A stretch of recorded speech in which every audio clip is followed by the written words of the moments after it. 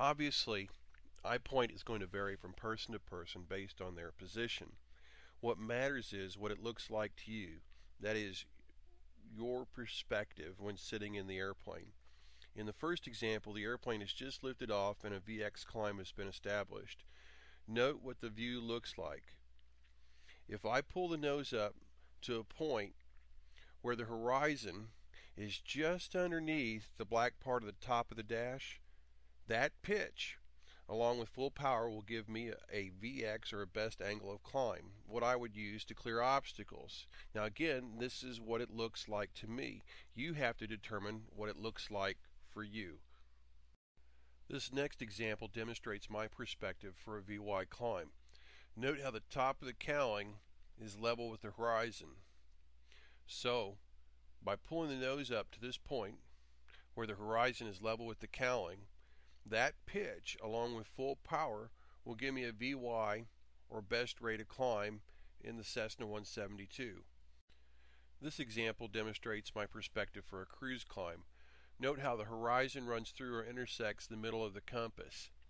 I can trim the nose to this position, and by applying full power, get very close to a 90 knot airspeed and establish a good rate of climb to my cruise altitude.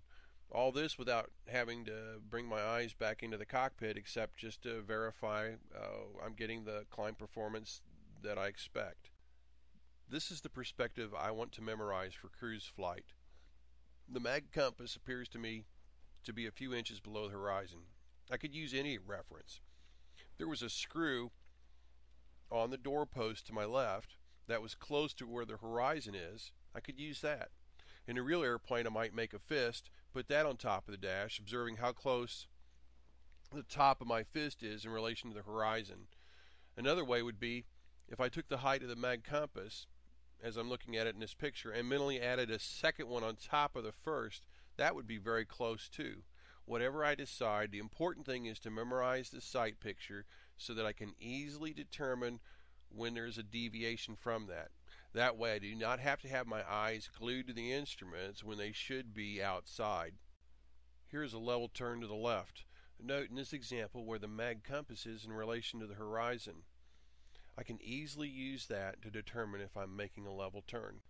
The next two pictures demonstrate the descent. I have let the autopilot handle the rated descent, and I'm managing the power to determine the airspeed. I would use an estimation here of pitching the nose below the horizon a distance of 3 compass heights. The next three pictures show the landing transition from my perspective. Here's where I've decided to stick the point of intended landing in the windscreen. If that point moves up or toward the top of the windscreen, I'm going to land short. If the point starts to move closer to the cowling, I will overshoot the intended point of landing. The next frames show me breaking the glide or transitioning to the round out or flare.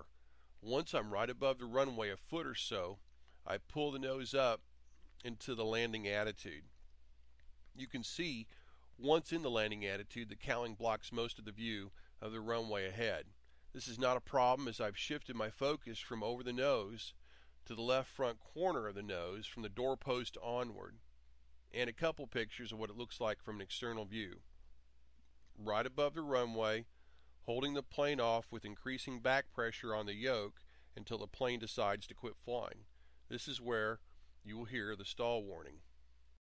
Now a view of what it looks like inside and outside of the cockpit just after touchdown. Remember, determine what these views look like to you based on your Eyepoint, and memorize those sight pictures for the different attitudes based on the different phases of flight, from departure to landing.